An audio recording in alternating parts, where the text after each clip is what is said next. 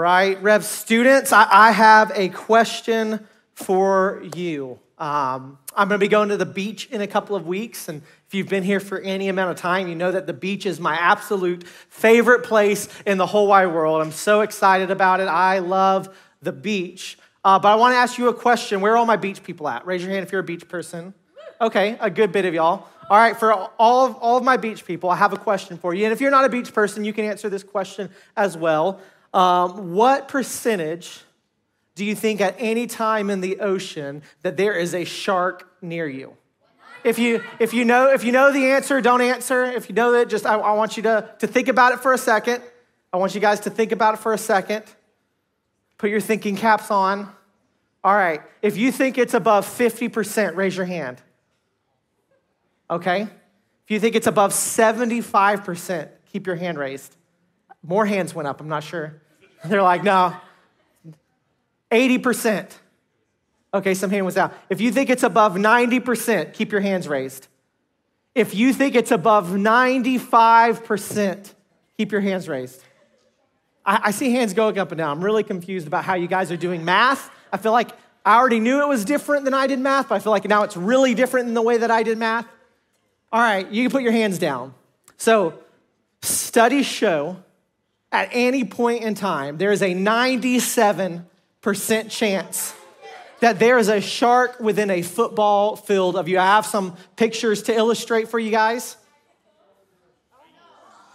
So, at any point in time, there is a shark within a football field of you. Now, here's what I think some of you might think. You're like, I could do a football field. Like, I've ran a football field. That's pretty long. I said within a football field. It could be 10 yards, right? I said within a football field. It could be 10 yards. Here is the good news. Statistically speaking, there is a super low chance that any of you will ever even be around a shark attack even happening. So you can breathe for a second. But there's a very low chance that you will be even around, not that it would just happen to you, but that you'll even be around one. And so if you are a beach person like I am, I'm going to wade into the waters confidently in a couple of weeks. But here's the reality. As you go in the water, there is unseen danger around you, right? Like, you don't know that it's there, but it's a reality. There is unseen things around you. And the reason that I bring that up is in the same way that there are the unseen realities of sharks around you in the water. Right now, as we move through our everyday life, there is an unseen reality of supernatural things happening around you all the time. And that might be a weird concept for you to think about, that at all times there is this whole world of spiritual realities and supernatural things happening that you can't see and that you are unaware of. And so specifically, when it comes to this idea, for us in the church and for where we're going today, I want us to narrow this term of supernatural. When we say the word supernatural, super is a prefix, so it means superior or above. So we're saying things that are superior or above the natural world around us. And for us in our time together, the things that we're going to talk about, because it's a very broad, expansive topic, is the idea of angels and demons and spiritual warfare. And so maybe some of those terms are new to you. Maybe some of those terms are weird to you. To be honest, most people are fascinated by this topic, Hollywood especially. Hollywood is fascinated by the topic of the supernatural, specifically angel and demons. Just a quick search this year, 2 of the top 10 movies are based around the ideas of angels and demons, right? Like that it's a very popular idea. I remember growing up, it's probably about, 10, 15 years ago, I remember seeing the trailer for a movie, and I kid you not, this is the theme of the movie, that God was tired of humanity's sinfulness. He was just done with it. And so just as one time he flooded the earth, now that he was done with humanity, he was done with the earth again, and he was sending his army of angels. So that's the plot line of this movie. And you find this small band of, unsuspecting people at this restaurant as this attack starts out. But there was one angel that rebelled against God to save humanity, and that was Michael the archangel. And so Michael the archangel shows up at this little restaurant to protect this group of humans and against the armies of God. And you want to know what he protected them with? Machine guns, rocket launchers, flamethrowers, right? Up against the armies of God. That is what he's doing. That's Hollywood's perspective.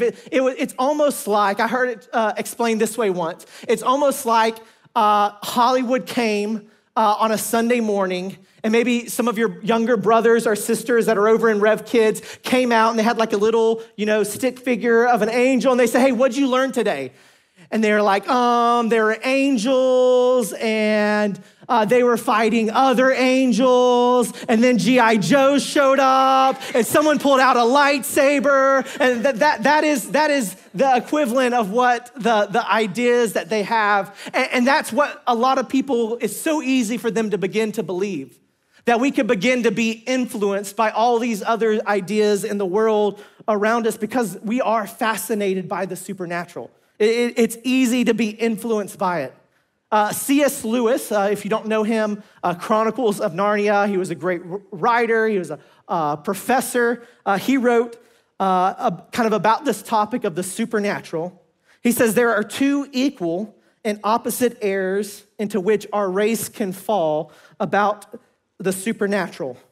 One is to disbelieve in their existence. The other is to believe and to feel an excessive and unhealthy interest in them. Here's how I would paraphrase what he said, and it's our first point for the day.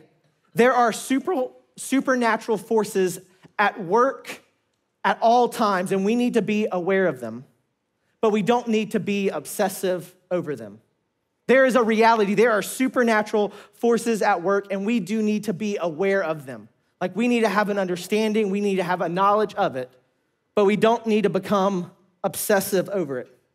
And so, like I said, for our time today, we are gonna be taking a 30,000-foot view, looking down and just trying to get an understanding of it.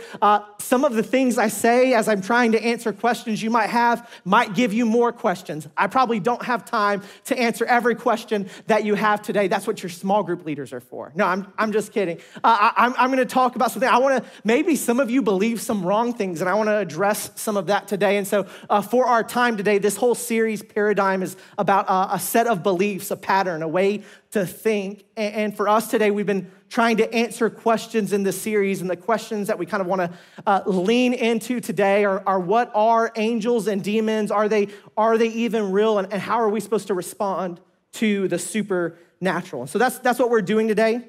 We're mostly going to be in Luke chapter 11. So if you have a Bible around you, that's where we're going to be for the majority of our time today. But we're going to start off with this passage in Ephesians chapter 6, verse 6-12. This is the Apostle Paul addressing the reality of the supernatural. He says, for we do not wrestle against flesh and blood, but against the rulers, against the authorities, against the cosmic powers over this present darkness, against the spiritual forces of evil in the heavenly places. Right here, Paul is affirming the idea that there is some type of supernatural battle taking place that is more than what we can just see right in front of us. And that we need to not only be aware of it, but we need to be prepared for it. And so when it gets to the ideas of angels and demons, like I said, I feel like we're influenced by the movies that we watch and the music that we listen to and all those things. To be honest, I know for my generation, I'm not sure about y'all, when I think about angels and demons, the first image that comes to my head is this picture right here. This is the first thing that my mind goes to, right? If you don't know this is Kronk. He is a super awesome guy, right? And so, but that's what we think. We feel like sometimes it feels like we have this little good positive voice on this side telling us good positive things. And then on this side, we have this bad evil voice and it's telling us bad evil things. And we're kind of in the middle trying to figure out, oh no, which one do I listen to? What do I do? And that's what we can begin to believe and let influence our decision-making and let influence how we do things and what we believe. And so for our time, the first piece of our time is I want to look at some myths. And when I say myths, these are things that we don't believe is true, but a lot of people do believe is true. And so about angels and demons. And so these aren't going to be up on the screen, but if you want to write them down, you're more than welcome to. Myth number one, that there is this even battle of good versus evil. There is this even battle of good versus evil. That it's something like Star Wars, like there's the light side and there's the dark side, and they're fighting against each other, and we don't really know who's going to win. That is not the story that the Bible tells. It says that God is all powerful and everything else isn't. And so that means that the forces that oppose God are going to lose. It actually says that they're going to lose in the Bible. It's not this even battle and we're just really hoping our side wins. No, it says that God is all powerful. And that Jesus, and through what he did on the cross, that was the finishing blow, and we're just waiting for it to work itself all out. There's not an even battle of good versus evil. God wins. That's the only truth. Myth number two, that we turn into angels when we die. That we turn into angels when we die. This is often a very comforting thought, but it's not a biblical one. Angels are separate created beings. Scripture actually says that they are of a higher order than us. They're separate. They're created with more power than we were created with. They're created with a different type of mind than we're created with. And so they are a different being than us. And so we don't change into something else when we die and go to heaven. So we don't turn into angels, but there are uniqueness of each thing. The uniqueness of humanity is our relationship with God. God puts his spirit in us, and so we have a relationship with God that angels don't have. Like, we should celebrate that. Like, that is an awesome, amazing thing that we are the only ones that get to experience. So myth number two, that we would turn into angels when we die. Myth number three, that we all have a guardian angel. Right? I'm stepping on all the toes today. All right, the idea that we all have a guardian angel. And so this is not a biblical idea either, that we all have this specific guardian angel that is following around, protecting us from evil. And a lot of times that thought is influenced by the other one, that the being that is protecting us is somehow close to us relationally. And so that's not, there are angels that do protecting, and they do a very good job at it. But it's not this idea that each of us have this individual protector. And so these are very common beliefs that a lot of people have. You'll hear it very often. Myth number four, that we are supposed to pray or command angels to do things. That we pray to angels, or that we would command them to do things. When we're instructed about how to pray from Jesus, he instructs us to pray to the Father. And the Father is the one that commands the angels and commands the armies and commands all the things. There are different belief systems that would tell you are supposed to pray to angels, and that gives you access to more power and special privileges and things like that. And that is also not a biblical concept. We are instructed by Jesus to pray to the Father because he is the one that has all the power. And he's the good, gift-giving Father that wants to answer the prayers of his children. The last one I'm going to talk about, myth number 5, that demons can possess believers. That demons can possess believers. You see this in movies and all kinds of things like that.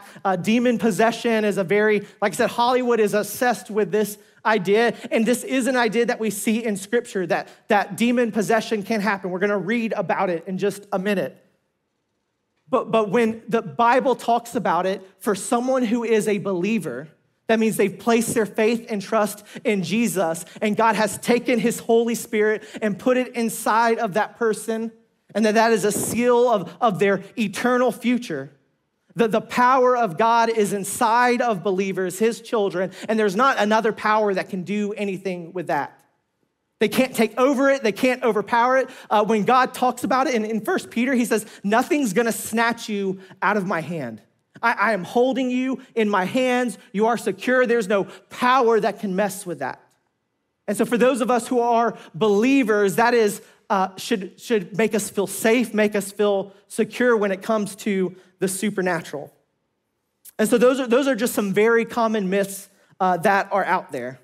And so I want us to, two more things, and we're going to get into our text today. I want to real quickly define what an angel is and what a demon is. And I'm going to be real quick about this, and we're going to get to Luke chapter 11. An angel is a spiritual being made by God to worship and serve God. They don't have physical bodies, but are visible for specific purposes. You see throughout Scripture where an angel shows up and might perform some supernatural feat, or there's times where they're sharing a meal with people or things like that, but they don't have physical bodies. They are primarily spiritual beings. The angels relay divine messages from God to mankind. That's one of their primary roles. And then some angels were actually created to fight, to be at war, to fight evil. And so these are some things, and I have scripture references if you have questions about any of those. We just don't have time to look at every single one of those. And then it gets to, so if that's what an angel is, what is a demon? What is the evil that we talk about? And so there's so much. We could spend the whole time talking just about that right there. But at some point, after God began creation, but before God created mankind, the angels he had created started to rebel against him. And a third of those angels rebelled against God, led by Satan. And those are fallen angels. It says that God cast them out of heaven. And those are what we refer to as demons. Their primary purpose is to try and thwart what God is doing, to try and stop the plans of God, to try and steal the glory of God. And so they actively oppose the work of God, and they primarily do this by tempting mankind away from God. Like I said, Hollywood is so fascinated about the supernatural and demon possession and all of these things, but the primary way that we see evil spiritual forces work throughout Scripture and what is explained to us is that their primary role is to tempt mankind. That is what they are trying to do, to pull you away from who God created you to be, to pull you away from experiencing the goodness of God and what he has for you. And so now that we have a brief understanding, like I said, I know I'm pulling up a fire hose and just spraying you guys down with information. I want us to look at how Jesus responded when he encountered the supernatural, because based on how Jesus responded to the supernatural, that's going to inform how we respond to the supernatural. So if you have your Bibles, we're going to be in Luke chapter 11, verse 14. It says, now he was casting out a demon that was mute, he being Jesus. When the demon had gone out, the mute man spoke, and the people marveled. But some of them said, he cast out demons by Beelzebub, the prince of demons, while others, to test him, kept seeking from him a sign from heaven. There's a lot of stuff going on in this text that seems very strange to most of us. There's demon possession taking place, causing someone to be mute. Jesus is casting out that demon. He is showing his power and authority over spiritual forces. And then you have people ascribing the work that Jesus is doing as something that is evil or demonic. So many different things we could talk about. Here is what I want you to see that's happening here. Jesus encountered the supernatural because the supernatural is a reality. Jesus encountered it. He sends this demon out. And as he's doing that, the people that see that, mostly because of their own pride and their own jealousy, that they did not have the power to do that, accuse him of working with the devil. And so Jesus responds to that idea in verse 17. He says, but he, knowing their thoughts, said to them, every kingdom divided against itself is laid waste, and a divided household falls. And if Satan is also divided against himself, how will his kingdom stand? For you say that I cast out demons by Beelzebub, and if I cast out demons by Beelzebub, by whom do your sons cast them out? Therefore, they will be your judges. But if it is by the fingers of God that I cast out demons, then the kingdom of God has come upon you. Jesus responds to them by being extremely logical in this situation. He says, if you're saying that me and Satan are on the same team, then we're not being really good teammates right now because we're working against each other. I know a lot of you play sports and different things. If you were about to, whatever your sport is, score a goal, make a point, do the thing that you are supposed to do, and your teammate is actively stopping you from do that, that's not great teamwork, right? Like, I feel like we can all understand how that would work. If you're a soccer player and you're about to make the shot and your teammate slides in front of you and kicks the ball out of bounds, like, that's not great teamwork. If you play basketball, right, and you're about to shoot the 3-point to win the goal and your teammate comes in and packs the shot, right, that's not great teamwork.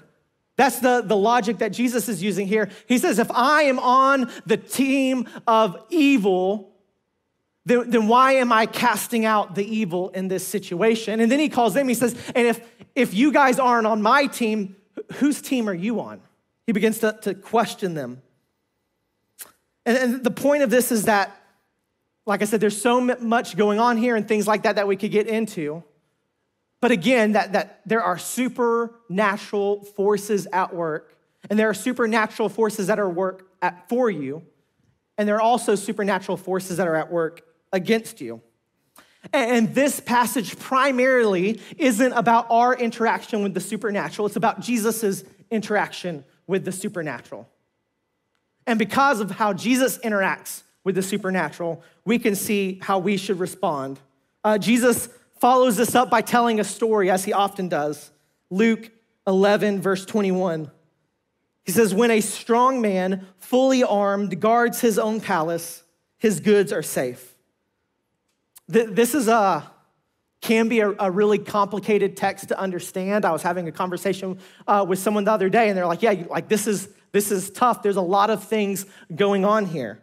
Because of the context, like I said, if we read this encounter as a story about us versus evil, we're gonna come to the wrong conclusion. This story is about Jesus versus evil. And so when it says a strong man, fully armed, guards his own palace, his goods are safe, it is talking about the devil. It is talking about Satan.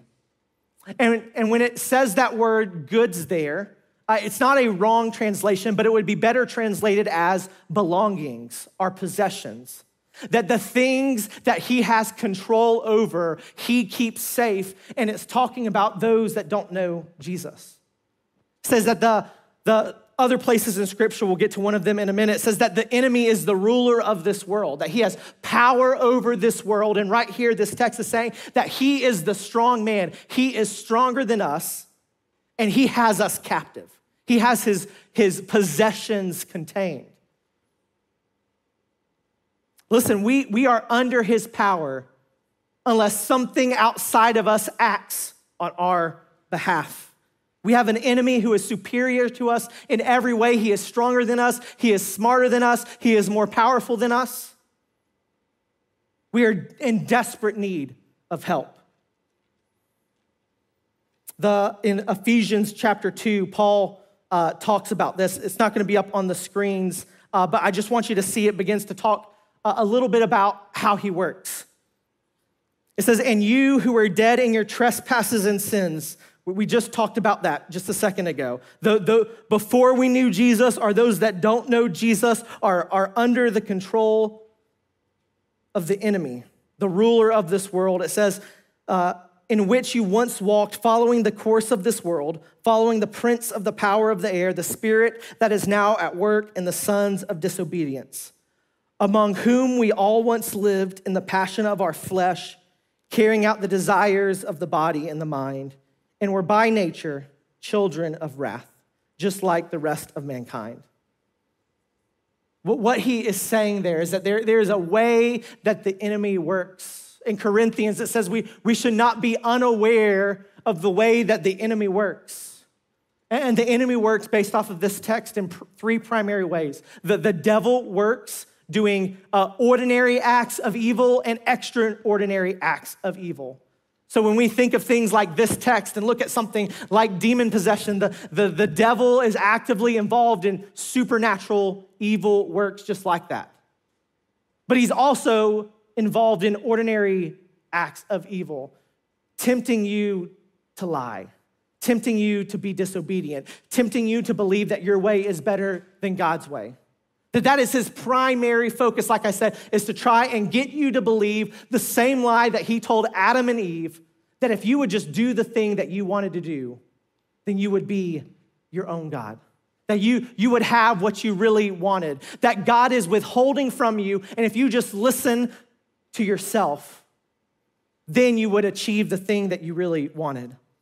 And so it says the devil works like that, and then he says there's a 4th century theologian that painted the picture. The devil is like a fisherman, and he throws out bait, right? He throws out bait, and he throws out the thing that's going to entice you. He's going to throw out the thing that's going to draw you in, the thing that looks shiny, the thing that looks nice, the thing that is going to get you hooked. And he says that you have the flesh. It says that the flesh, the desires of our heart, the brokenness inside of us that wants what we want, regardless of what God says. That we want to do relationships like we want to, and we want to use our money like we want to, and we want to treat people like we want to, regardless of what God says, because there's something inside of us that says, hey, it's all about me. And he'll throw out that bait, and he'll wait for you to catch it, and he'll reel you in. And then it says there's also the world, that the world is actively influencing you through culture, through conversations, through media, through music, through movies, that the world is telling you a story. I'm not sure if I've ever talked to you about this before. Everything is trying to influence you. You are constantly trying to be influenced through your schools, your friends, the movies that you watch, the music that you listen to. Listen, I am trying to influence you right now.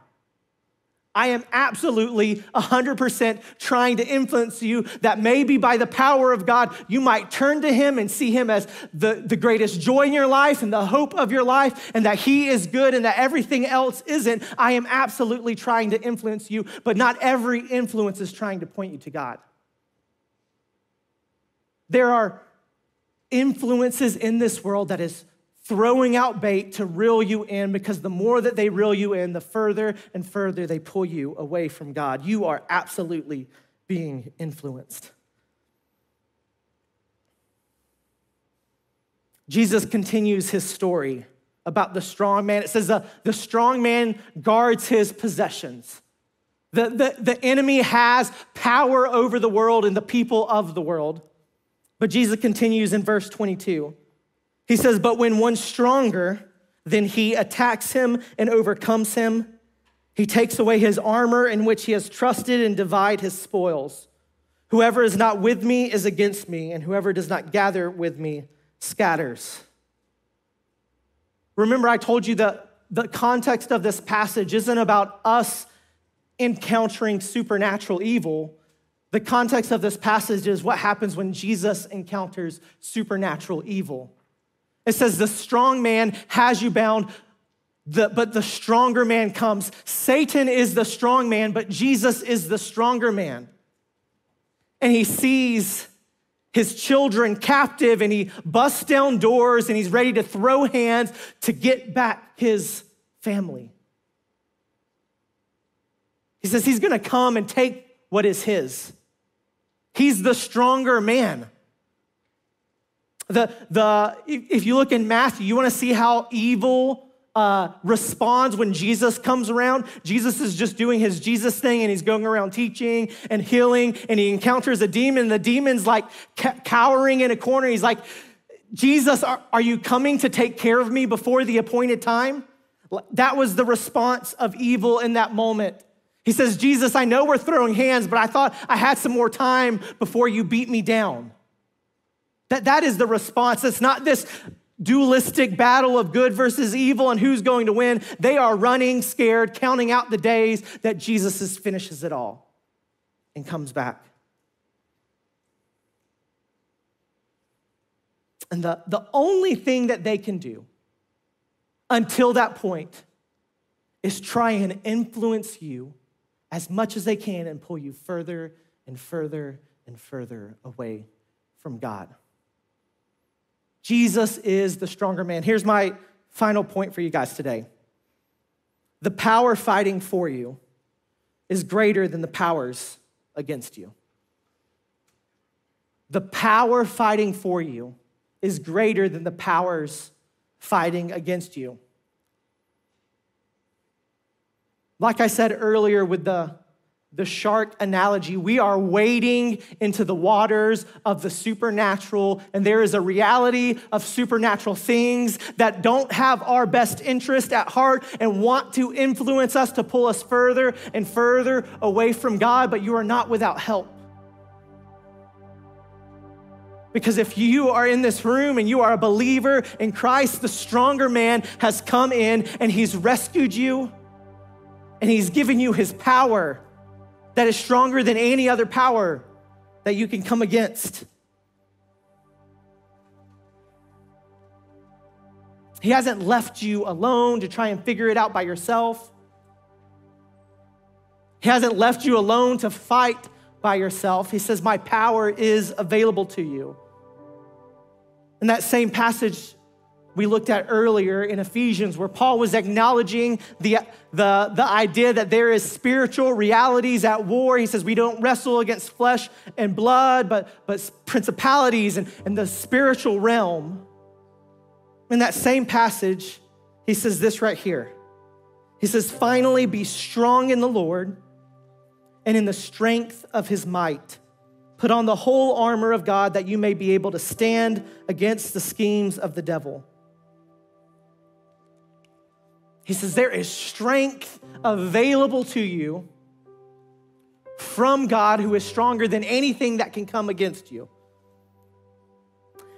And he says as you access that strength that's available, you're able to fight against the influences of the enemy that is trying to pull you further and further away from him. So how do we fight? I have 3 things for you right here. Number 1, we remember that the most powerful one has already won the battle and he is on our side. The battle is already over. The end has already been determined. We're just waiting for it to play out.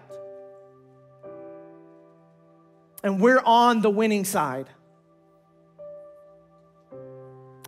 Second thing we can do is that we can pray. We can pray because when Jesus instructs us to pray to the Father, it gives us access to the Father, and the Father wants to help his children. He doesn't want his children wandering into darkness, and he doesn't want his children influenced by the world and being pulled further and further away from him. And so when we pray and ask for help, and when we pray and we ask for guidance, and when we pray and we ask for power to fight against the evil that is around us, he is good to give it. That's not something that he withholds from you. We can pray. And the last thing is we can walk in obedience. Like I said, the world gets so consumed with the supernatural in the sense of demon possession and supernatural events and all of these things. But when we walk in obedience, evil has no foothold in our life. When we walk in obedience, there's no area for us to get pulled away from. In Romans chapter 16, verse 19, he says it like this: "For your obedience is known to all, so that I rejoice over you. But I want you to be wise as to what is good and innocent, and as to what is evil." So as we be obedient, we're able to be wise, to have wisdom, to understand what is good and innocent and what is evil. And he says, as we be obedient, it says the God of peace will soon crush Satan under your feet. It's not just that God is in the Satan crushing business, but he's giving you the power as you walk in obedience, that anything the enemy puts in front of your way, you just step on it as you keep on walking with Jesus. He's given you that kind of power. He finishes, he says, the grace of our Lord Jesus Christ be with you. Students, my prayer for you, like I said at the beginning, I don't want us to be on this side where we're so overwhelmed with the supernatural that we think everything is a spiritual attack and we tripped on our shoelace because the demons are after us. That's not healthy or helpful. But I also don't want us to be over here and be unaware that there is supernatural around us. And our hope isn't in our own power. Our hope is in the power, the fight that has already been fought through what Jesus has already done, and he's given us his power. So we don't run scared. We walk in confidence and in obedience, knowing that he is with us and fighting for us. I hope that encourages you. Pray with me.